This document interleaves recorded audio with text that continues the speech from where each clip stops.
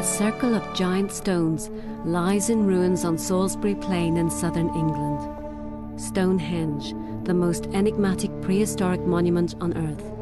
It was shaped over centuries, but to what purpose? Was it a temple to the sun or the moon?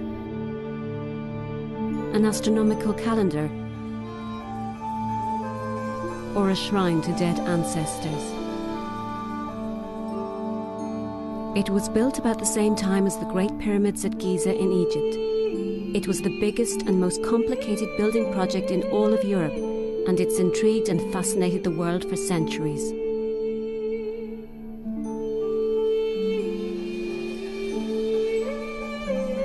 It's now believed that Stonehenge was built on a site which originally held a wooden structure, and it was built in 4 phases.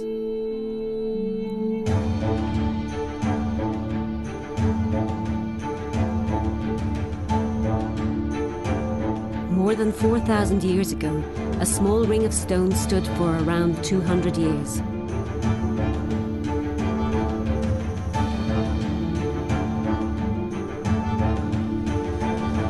Then came a single ring of huge standing stones.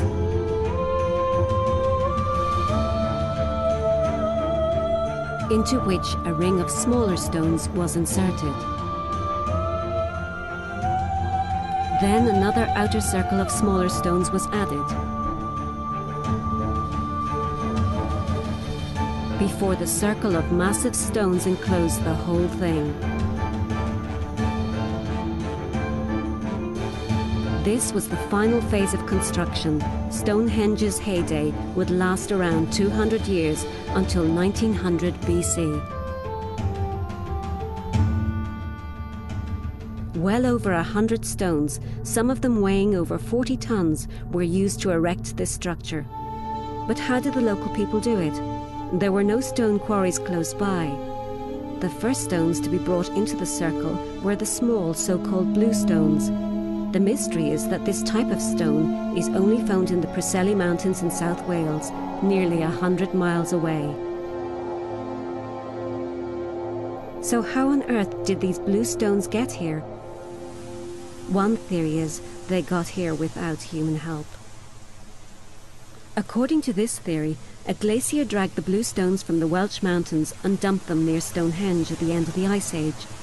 The trouble with the glacier theory is that it would have left a trail of bluestone fragments in the streams of Salisbury Plain, but none have been found. Most archaeologists think they were put on a raft and floated around the Welsh coast, up the Bristol Channel and on along the River Avon to Stonehenge. An experiment in the 1950s showed that the blue stones could have been dragged along on sledges.